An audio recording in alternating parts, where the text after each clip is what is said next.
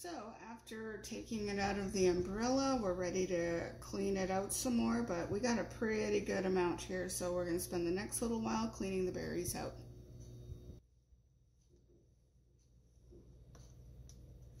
So this is a little bit tedious. It takes some time. When you do tap the branches, you get a little bit of everything in there, so it's good to take your time and just clean it out as best you can. Take the malformed ones or the broken ones, these green ones out, and any little stick parts, and just keep going. Okay, so here we are ready. We have some of our berries that are cleaned. It doesn't really take them a lot. I'm not making a big batch. So there's the berries, there's some water and some sugar. So all I'm going to do first is, oh, and the beater. I'm just going to smoosh the berries a little bit just to help it along. I don't know why, but I grew up with my mom and my grandmas, my aunties telling me not to use a plastic bowl. So I don't know why. So I've always known to use a glass bowl or a metal bowl, so that's what I do. Maybe I'll ask them why at some point, but this is what I do. And just give it a little smoosh, help it along. We're gonna add the water, and we're gonna beat it for a while and get it nice and frothy before we actually add the sugar.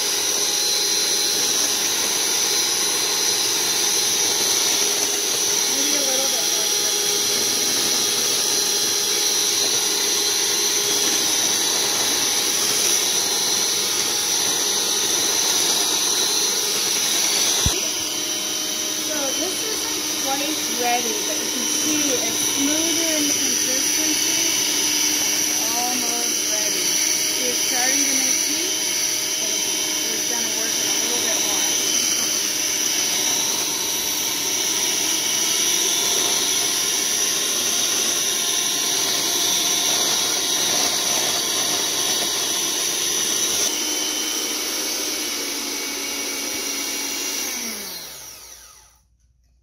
And there we go. We are done beating it.